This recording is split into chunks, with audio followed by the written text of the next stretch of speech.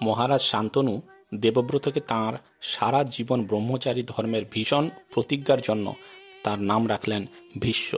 কিন্তু তার সাথে সাথে তাকে এও বরদান দিলেন যে তার ইচ্ছা ছাড়া মৃত্যু তাকে গ্রাস করতে পারবে না, অর্থাৎ স্বেচ্ছা মৃত্যুর বরদান দিলেন। এরপর রাজা শান্তনু ও সত্যবতীর 2 সন্তানের জন্ম হয়, বিচিত্রবীর্য ও চিত্রাঙ্গদ।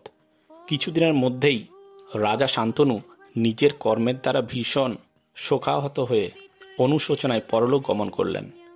এরপর ভীষ্ম চিত্রাঙ্গদকে সিংহাসনে বসালেন, কিন্তু কিছুদিনের মধ্যেই তিনি যুদ্ধে মারা গেলেন। এরপর হস্তিনাপুরের সিংহাসনে বসেন বিচিত্রবীর্য। মাতা সত্যবতী ভীষ্মকে আদেশ দিলেন বিচিত্রবীর্য এর বিবাহের জন্য চিন্তাভাবনা করতে। ভীষ্ম বিচিত্রবীর্যকে নিয়ে কাশী রাজ্য, বর্তমান যা উত্তরপ্রদেশের বারাণসী, যাওয়ার কথা ভাবলেন।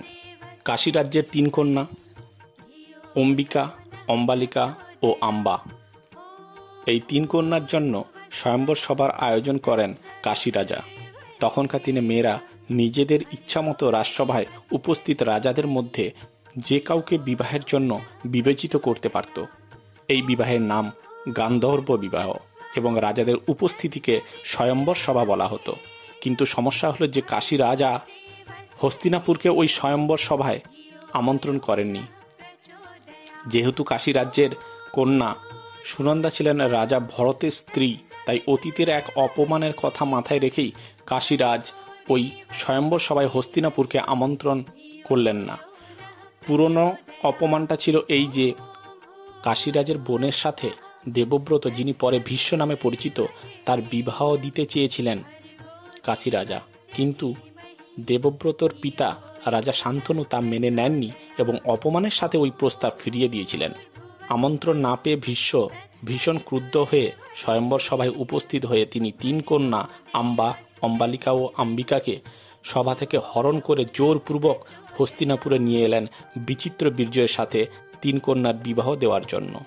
মাতা সত্যবতী 3 কন্যা আম্বা, অম্বালিকা ও অম্বিকাকে সস্নেহে স্বাগত জানালেন, কিন্তু আম্বা বললেন, মাতা, আমি পূর্বেই শালব রাজ্যের রাজকুমারকে মন দিয়েছি, তাই উনাকে ছাড়া আর কাউকেই বিয়ে করতে পারবো না।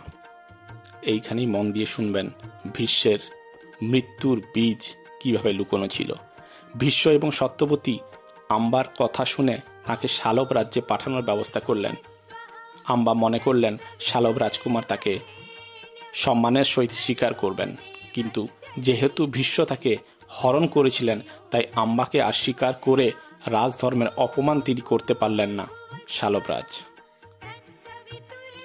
আম্বা পুনরায় হস্তিনাপুরে ফিরে আসলেন এবং বিচিত্রবীর্যের রাজসভায় এসে দাবি করলেন যে তিনি ভীষ্মকেই বিবাহ করবেন। ভীষ্ম বললেন তিনি প্রতিজ্ঞাবদ্ধ যে সারা জীবন বিবাহ করবেন না। দুঃখে কান্নায় ভেঙে পড়ে আম্বা ওই সভায় ঘোষণা করলেন নারীর এই অপমান করার জন্য তিনি ভীষ্মকে কোনো না কোনো জন্মে মৃত্যুদণ্ডের মাধ্যমে তার এই অপমান প্রতিশোধ নেবেন। এই বলে তিনি হস্তিনাপুর ত্যাগ করলেন। বিচিত্রবীর্যের 2 রানী অম্বালিকা ও অম্বিকা, কিন্তু বিচিত্রবীর্যের কোনো সন্তান জন্ম হওয়ার আগেই হঠাৎ করে তিনি একদিন মারা গেলেন। গঙ্গাপুত্র ভীষ্ম এবং সত্যবতী শোকাহত হলেন এবং সাথে সাথে শূন্য সিংহাসনের জন্য চিন্তিত হয়ে পড়লেন। গঙ্গাপুত্র ভীষ্ম এই সমস্যার কি সমাধান আছে তা জানার জন্য মা গঙ্গার কাছে গেলেন। গঙ্গা নদী থেকে গঙ্গাদেবী আবির্ভূত হলেন এবং ভীষ্মকে বললেন, তুমি বেদব্যাস ঋষির কাছে যাও, তিনি সমস্যার সমাধান বলতে পারবেন। আসলে ভীষ্ম যখনই জীবন সমস্যার সম্মুখীন হতেন, তখনই তিনি তার মা গঙ্গাদেবীর কাছে ছুটে যেতেন। ভীষ্ম এলেন বেদব্যাসের কাছে। ব্যাসদেব বললেন, হস্তিনাপুরের সিংহাসন রক্ষা করা আমারও দায়িত্ব, কারণ সত্যবতী আমারও নিজের মা। ভীষ্ম অবাক হলেন।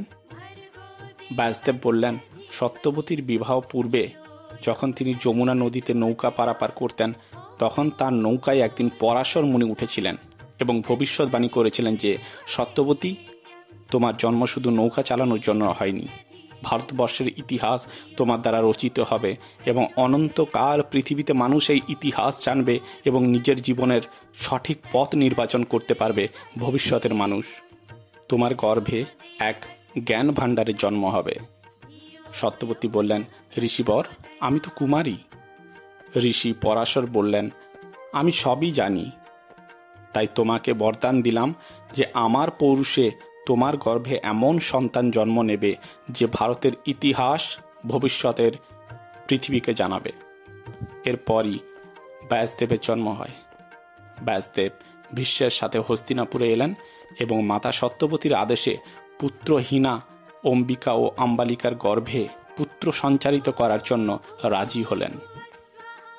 বহু বছর সাধনায় লিপ্ত থাকার কারণে ব্যাসদেবের শারীরিক রূপ খুবই ভয়ঙ্কর হয়ে গেছিল। তাই সত্যবতীর আদেশে অম্বিকা যখন পুত্র সঞ্চারের আশীর্বাদ নেওয়ার জন্য ব্যাসদেবের ঘরে ঢুকলেন, ব্যাসদেবের রূপ দেখে ভীষণ ভয় পেয়ে চোখ বন্ধ করলেন এবং চোখ বন্ধ করেই ব্যাসদেবের আশীর্বাদ গ্রহণ করলেন।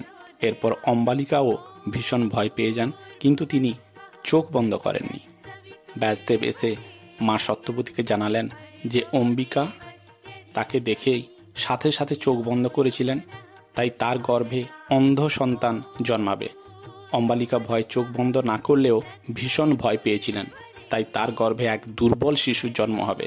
তখন মা সত্যবতী ব্যাসদেবকে অনুরোধ করলেন আরেকটি সুযোগ দিতে। ব্যাসদেব রাজি হলেন, কিন্তু অম্বিকা বা অম্বালিকা কেউই আর সাহস করে ব্যাসদেবের ঘরে ঢুকলেন না। তার পরিবর্তে তাদের দাসীকে পাঠালেন। দাসী ভয় না পেয়ে নির্ভয় শ্রদ্ধার সাথে ভক্তি ভরে আশীর্বাদ গ্রহণ করলেন ব্যাসদেবের, এবং ব্যাসদেব ভবিষ্যৎবাণী করলেন ওই দাসীর গর্ভে এক বিচক্ষণ বুদ্ধি সম্পন্ন শিশুর জন্ম হবে। এইভাবে অম্বিকার গর্ভে এক অন্ধ শিশু, যার নাম রাখা হলো ধৃতরাষ্ট্র, অম্বালিকার গর্ভে এক দুর্বল শিশু, যার নাম রাখা হলো পাণ্ডু, এবং দাসীর গর্ভে এক সুন্দর স্বাস্থ্যবান শিশুর জন্ম হলো, যার নাম রাখা হলো বিদুর।